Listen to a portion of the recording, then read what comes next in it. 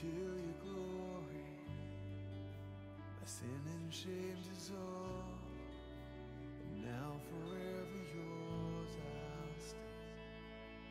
In love never to end, to call you more than Lord, glorious friend.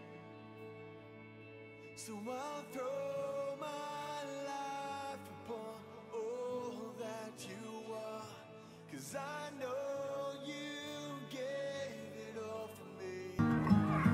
In the scripture saying in Jeremiah that He have a future, He will not abandon us. I was born in the Philippines and growing up in a poor family and living in a tiny house, no stove.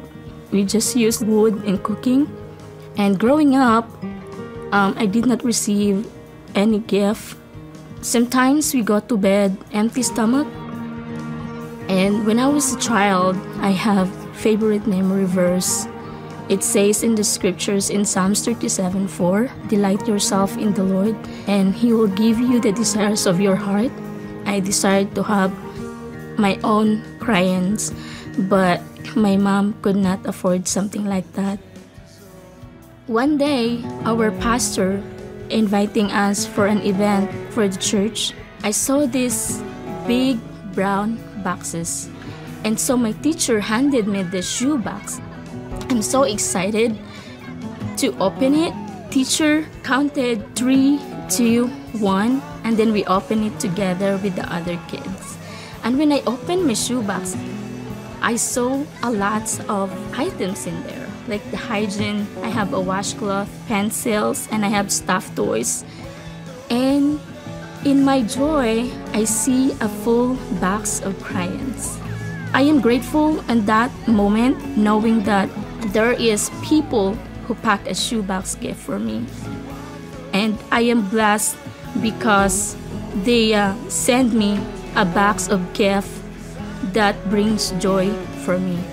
I become a training teacher of the greatest journey, and it's impacted to me because I see those children going to church with their families, and I see their smiles and joy in their eyes that when they receive the shoe boxes that I felt when I was received it.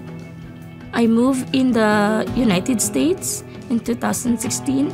I got married and I have 2 kids. And so I become a yearly volunteer for shoeboxes in our church. I am so grateful for being involved in this ministry and Operation Christmas Child, knowing that through packing shoeboxes, I am allowing children all over the world to the love of Christ and bring joy to them.